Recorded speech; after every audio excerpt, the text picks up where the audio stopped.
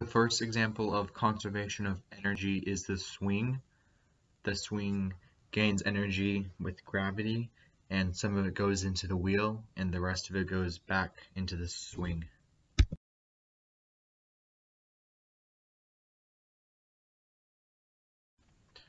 My second example is conservation of momentum, is when the ball hits the other ball off the platform.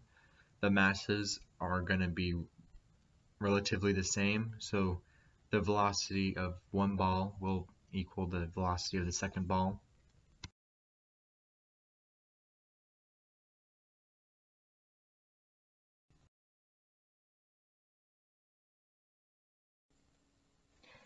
My third example is Newton's second law, which is force equals mass times acceleration. In my device, it's when the disc hits the ping pong ball. The ping pong ball has a lower mass than the disc, so the acceleration will be greater.